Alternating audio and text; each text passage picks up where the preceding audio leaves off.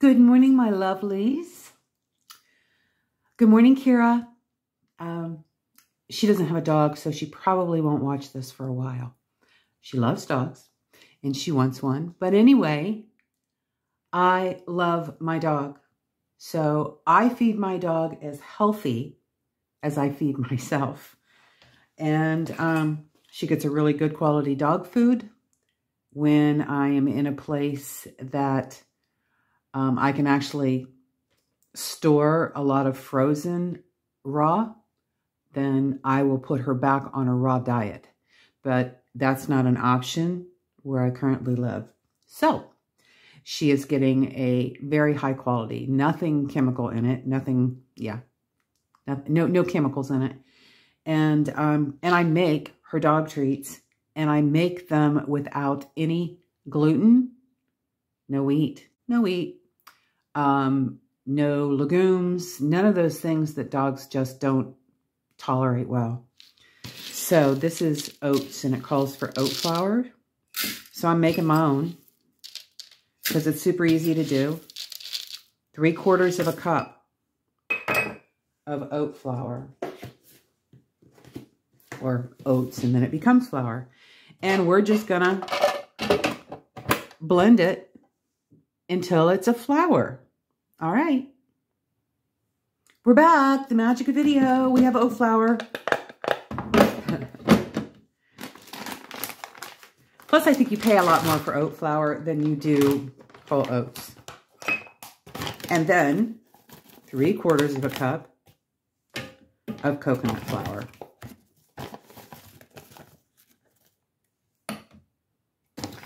My dog has had a very sensitive stomach in the past, gas, whatever, and that's an unhealthy microbiome. So I have her on a product called Ion Biome to heal her gut, and it's getting so much better.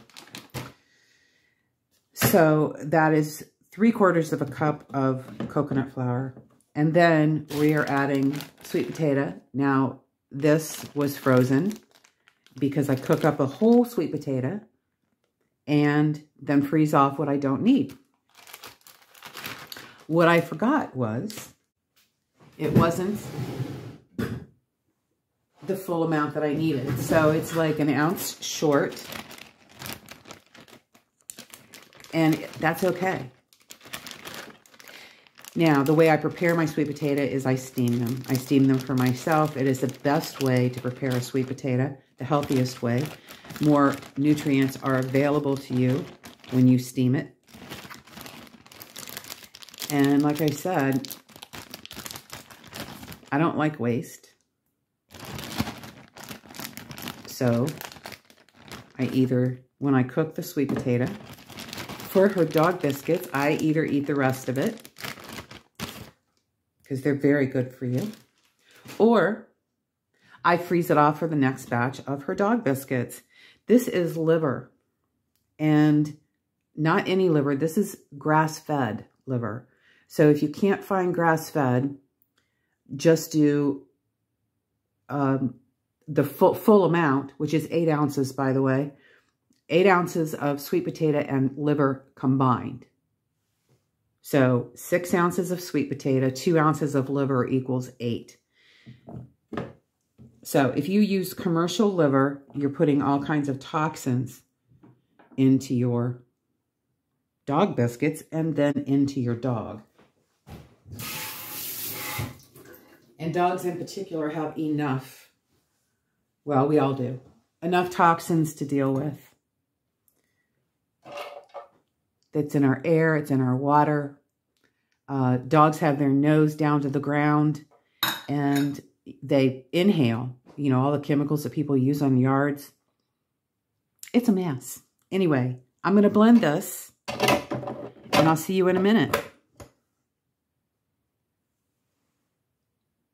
So I'm adding about a tablespoon of filtered water, and we're going to blend it again.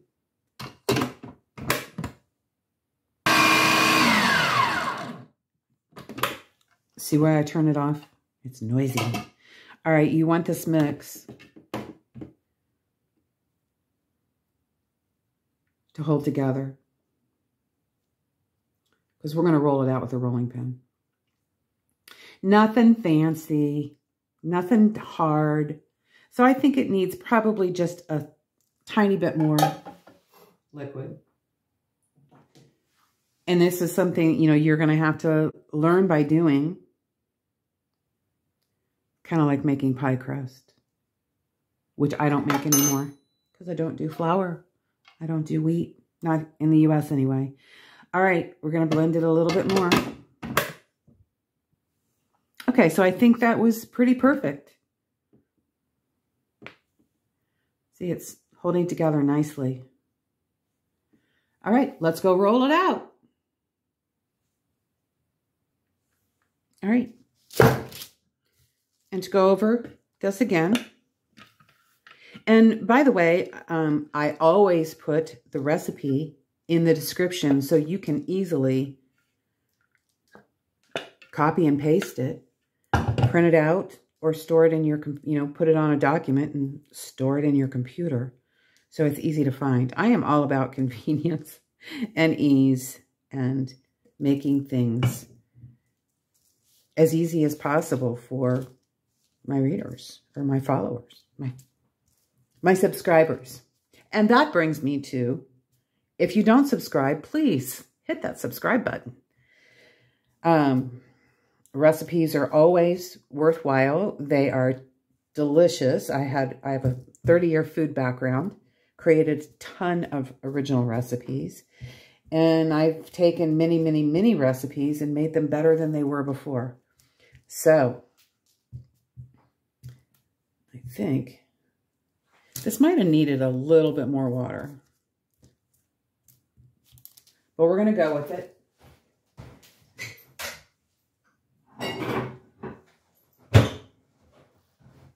Now, you do need parchment, both for baking it. Yeah, could have used more water. Yeah, I had this problem last time I made them, but I just struggled through it.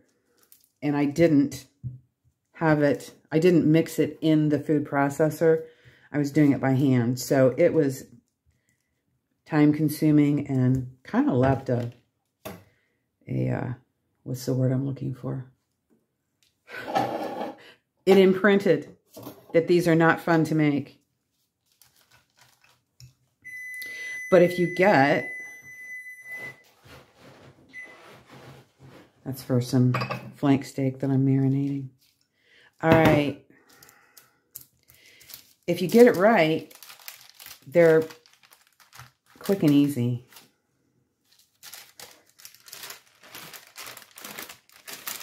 So I've never added too much water. And I think the only thing that would happen is you would have to bake them a little bit longer. Now, these you can bake to chewy, kind of chewy, or crunchy, which is what my dog loves. And so it took a long time to find one that worked. Plus, I'm so particular about my ingredients. Yeah, definitely could have used.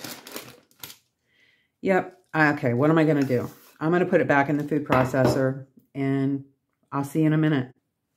All right, I've added almost a full quarter cup of fluid. I did it a tablespoon at a time. And for those of you that don't know, 4 tablespoons equal a quarter cup. Anyway, it was almost a quarter cup. Part of that is because I was a little short on the sweet potato because that adds moisture. So add your liquid gradually. Whenever you're making something that is dry, some kind of flour mix that calls for liquid, you want to add it gradually so you don't end up with too much. And I think we probably could have stood even a little more than what I've added. But I'm going with it. These are smelling so good. Can you eat them? Of course you can. I don't feed anything to my dog that I wouldn't feel comfortable eating. Now, do I eat her kibble? No. But it's because I have so many more options.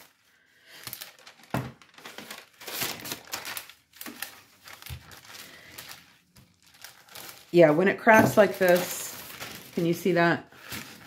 See those little cracks? Now, it is sticking together pretty well. But the cracks, it could have used more liquid.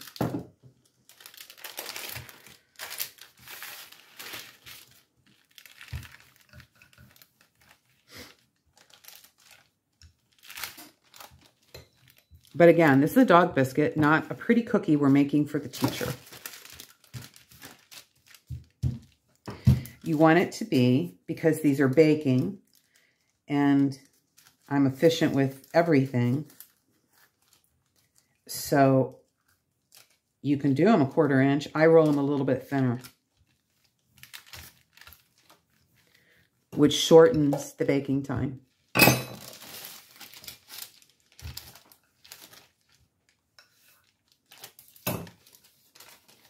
Man, this has just been a kind of a disaster of a demonstration. Wow.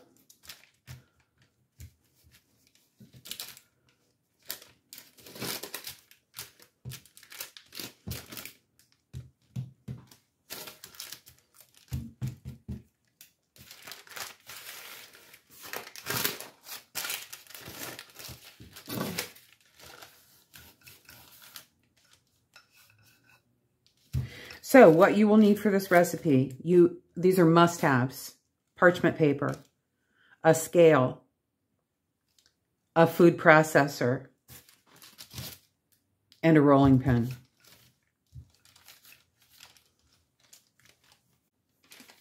Okay, I added a whole 2 more tablespoons of water. That is 6 tablespoons. I have never added that much liquid. I do not know what's up. And it still seems to be crumbly. But anyway, this is cooking. You gotta go with it. You gotta roll with the flow. And sometimes you have to know when to quit. But not yet. So I did press the dough all together like a pie crust. And I've let it rest for a few minutes. So we'll see.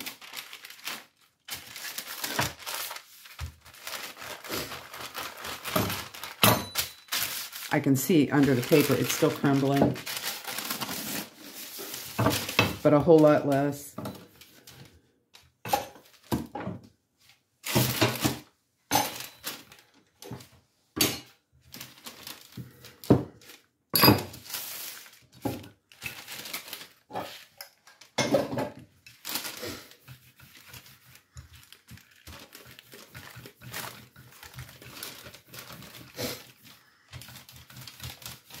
We are going to make it this time. Look at this. It's pushing together.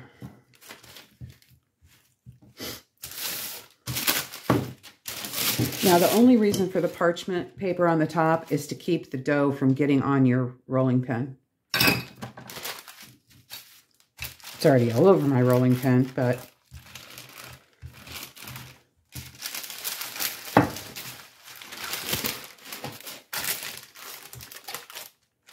I'm also going to make this, change the shape.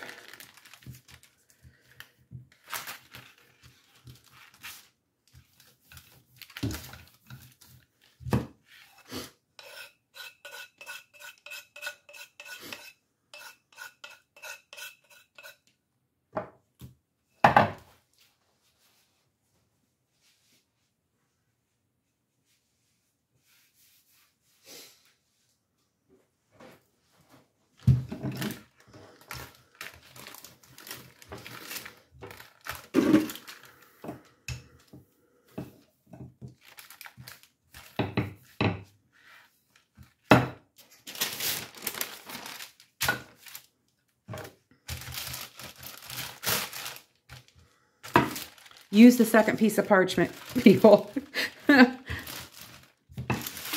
And not worth the frustration.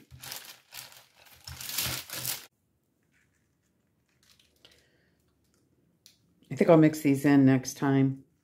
I'm just going to press them in. But putting them in the food processor would have broken them up a little bit. So that'll be it for this time. And flax seeds obviously are optional. They just give a little boost of nutrition to the dog. And they are particularly good for women because of the hormone supporting that they offer, hormone support that they offer. Okay, now we're going to cut. And these pieces, these edge pieces, like I said, she's my dog. She has to go, Mom, that's not the right shape. And you can use a biscuit cutter if you want to spend more time. You know, like a shape of a dog bone.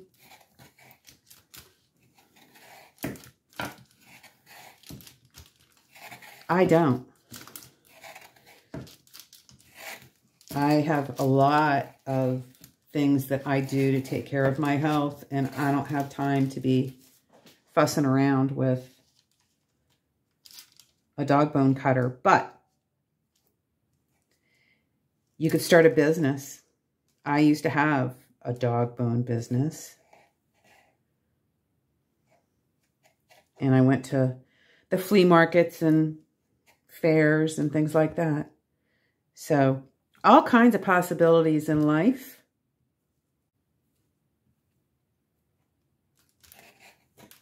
All right, and we're going to put these in a pan to bake. I'm back. So I have 2 pans.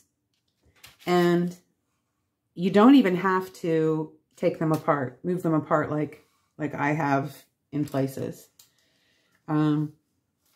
Because they shrink as the moisture evaporates. So they'll separate themselves. And because they are, I've run a knife through them already, they're so easy just to snap if they do end up stuck together. All right, so we are going to bake them at 275, starting in an hour. And because I've added so much water, I don't know how long they're going to end up taking, but that's okay. All right, in the oven we go. So these were in 2 hours, and they are super crisp, very crunchy, very hard. Now, the flaxseed does not really stick to the top, so a few have, but most of them are falling off. So if you're going to add some kind of seed, you can mix them in. See, they don't stay on the top. So I will put them on her food, though, so they don't go to waste. Anyway, Gracie, you want a treat? They also baked at 235, not 275. So everyone's oven is different, and you'll need to keep a close eye on them the first time you make them. Gracie? Gracie? Want a treat? Hi, beauty. Can you sit, please? Are we excited? Hear how crunchy.